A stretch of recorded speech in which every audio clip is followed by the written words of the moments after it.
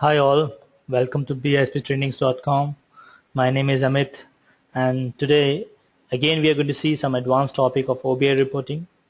Today I'm going to show you how to simulate a voting bar using Google APIs. We are going to actually use horizontal bar chart and it will simulate as if it's a voting bar, and in this process we are going to use Google API in Obiee. How it is going to look like, I like to visualize it first before we proceed further. So in this we are going to have three columns: product type, revenue, and the revenues are being shown in terms of bar. The bar height shows the voting percentage, right, from 0 to 100 percentage, and the bar color. This is basically a Google chart, Google bar chart, horizontal Google bar chart with render on the fly, depends upon the value you pass over here. I'll show you step by step. The easiest way to render the bar chart is to just copy this URL. I've copied this URL and I post into my Google, and I see depends upon the value I pass my bar chart render. What all it consists of, I'm calling chart.apis.google.com and I pass various parameters so the chart get rendered. Out of all the parameters, two parameters are very important to pay attention. My chart renders depends upon the data string I pass to it. CHD, this is data string. What exactly I'm going to do, I'll convert this static chart with my dynamic chart. This value I'll replace with my variable contents. So I'll pass my revenue and my chart will render dynamically. We have passed over here static value, static data string. It will be replaced with my column name or column position, and my chart will render on the fly. Let's see how it works. So before we actually jump into and start doing it, creating hands-on chart, let's understand what are the important parameter I pass to this chart. So we use Google Chart API. It return a chart image. In response to the URL get on post, we submit to the browser. So we can generate many kind of charts, depends on the chart type you specify, including there is a chart type parameter, chart type. Here the another example I render 3D chart, CHT 3D chart. So depends upon what argument you pass to the browser, the chart render on the fly. In addition to this chart type, we can give various other parameters like chart data, size, color, label, and various other parameters. This is an example of rendering chart. You can simply pass this value to your browser and to render the chart on the fly. I copy this and pass this value. Now see the first chart example we see it was a bar chart, horizontal bar chart. Now the same example I change the chart type as pie chart, chart type as P3, pie chart, 3D pie chart, and it has got two slice, hello and world, and the percentage given over here 60%, 40%. I could even turn this pie chart to my line chart. I just change my parameter to LC. It turns out to be line chart. So the chart render by your chart.google.apis.com depends upon the argument you pass to the chart. Before we actually start designing the chart, let's see some of the important arguments. So in the whole URL, this part is constant. You specify chart.googleapis.com and chart, and then with the question mark you specify various parameters. One parameter is your chart type, chart access, chart data, and all these things, right? Now let's see one by one. The first parameter is called chart label. Well, you can change the order as well. The first parameter is called chart label. Custom values to show the chart axis, right? In this example I've got x-axis and y-axis. You see chart label has got two arguments, 0 and 1, x and y-axis. In x-axis I've got January, February, March, April, May, and y-axis I've got minimum, mid, and maximum. And my line chart render depends upon the argument data value I pass to this chart label. The second one is called chart style sheet. It is also rendered on the browser, so which consists of your color, size, alignment, and various other formatting options. In a documentation, a student guide, you can find the detail of each style in detail. This is another example of chart type, chart style. We use chart style, and these are parameter I passed. Next important parameter is, very important parameter is chart type. So you see we prepare three kind of chart: line chart, pie chart, and bar chart. So it depends upon what argument passed to this CHT. For line chart you pass LC, for bar chart BH, bar horizontal or bar vertical, or you can type a pie chart called P and chart render accordingly. You can also specify your axis is going to be visible or not. You can hide the axis and make it visible. The parameter you pass over here called CHXT will define your chart axis. So whether it is line chart, bar chart, radar, or scatter chart, show one or more two axis line by default. But these lines do not include the value.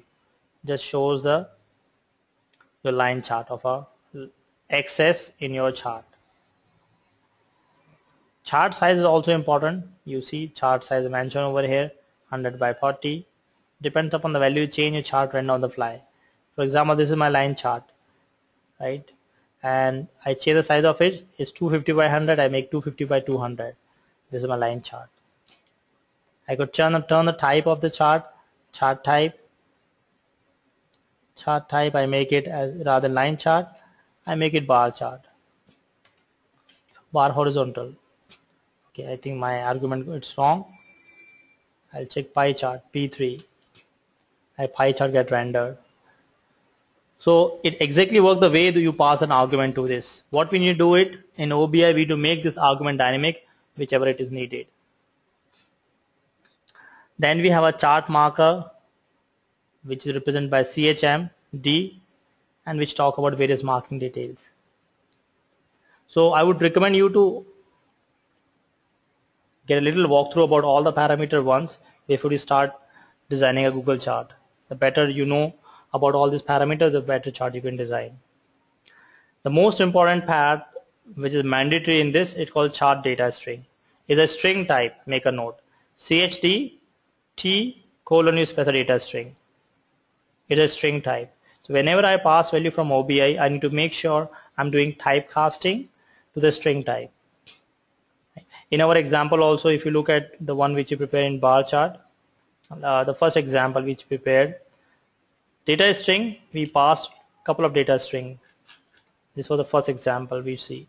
The last four parameters you see in the bold color are data string: 10, 40, 50, and 30. And accordingly, my bar chart is rendered 10, 30, 50, and 40. This is 100%, and these are percentage, because you pass the last argument is 10, 30, 10, 40, 50, and 30. We want this parameter to be dynamic from Obiee. So let's see how to do this, how to achieve this. I'll design this this chart, which consists of product type, revenue, and the graphical presentation of revenue using voting bar. Right? Let's do in two simple steps. First, I'll create a new analysis. I'll go to new and create analysis based on my sample sales. I need three column. I need product line of business or product type, whatever you want. I use product type, then I select revenue, and I'll take two instances of revenue. One would be numeric presentation, another one would be graphical presentation. I rename it the second one to make it meaningful. I right click and go to my edit formula, change the type of my column, name of my column. I'll call this is voting bar. Save it. That's it. Before we proceed further, I'd like to show the output. This is simple list of product type, revenue, and voting bar. Revenue and voting bar basically one data elements, but has two different names. Now, because the data element is very high, I'll take a sign of this value. First, I apply sign function of this value, take a sign of it, and then I multiply by 100. If you do not multiply, the value would display in minus. Therefore, it is important to take a multiplication of it. So let's get started. Take assign the value of this. Let's look at the output. Assign value of my voting bar. I multiply by 100, and therefore this would be in percentage. And somewhere the output is negative. To neutralize the output, I would be taking a absolute value of my data element. I get a negative value as well in some places, so I'll take a absolute value of this so that I can eliminate the negative. So I'll take absolute ABS function and pass it as an argument. Let's process and see step by step. So my negative value turns out to be positive. Now, because it accepts only string parameter, I need to typecast this to a string type. In order to draw the chart, data parameter should be string type. So I click on edit formula and I'll cast it. Casting takes two arguments. First is a column, right, and second argument is your what type. I want it to varchar 20 type.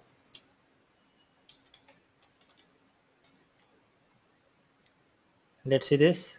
Okay, some syntax error. Okay, varchar as casting this as varchar. Done. Now click on OK and check the output.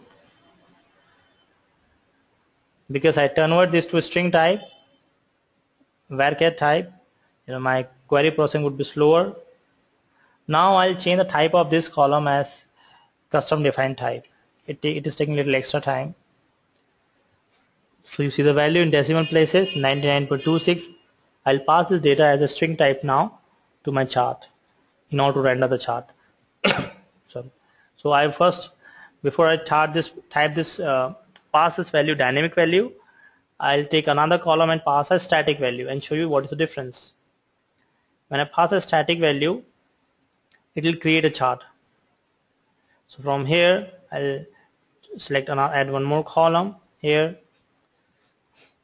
and I change the column type as custom defined column, change it to under column properties, data format, make it to custom string, and pass over here custom string value. This is my custom string value and save OK. Right now what I want, I'll make a static chart over here under edit formula. The one expression I copy from here, I'll put it over here, copy from my browser, copy it and put it in your virtual machine into your column definition. I copy from there and just paste it over here. I put in single quotes because it's a string parameter. I'll put in a single quotes. This renders my static chart. And at last I'll replace this static chart data element with a dynamic value. Click OK. And let's see the output. I should have changed the column name as well. But anyway, let's see the output now. See the chart get rendered, but the value of the chart is static in this example. We want to pass this value dynamically. See the whole chart. This is taking a static value. Now what I do, the expression which I have written, I'll just change the type of the expression as dynamic. Click on edit, and my data element would be dynamic, the one which you just now rendered, varchar string, and convert into string type. So I replace the static value with the expression, the one which I just now prepared. Take a sign value of it, multiply by 100 to display in percentage, take an absolute value of the, and finally typecast in a varchar. Right? It is done. Click OK, and then let's see the output. So this is the bars are being created. This is all these bars. All these bars are being rendered on your browser and finally presented in your Obiee. This way you can create any kind of bar chart, any kind of chart remaining in Obiee by passing the different parameter to your charts Google chart. So that's it for today. Keep watching our more videos, subscribe to our YouTube channel and access close to 1,000 videos about different BI products. Thanks for joining today's session. Have a good day ahead. Should you have a question, please feel free to approach to us. This is our email ID and number.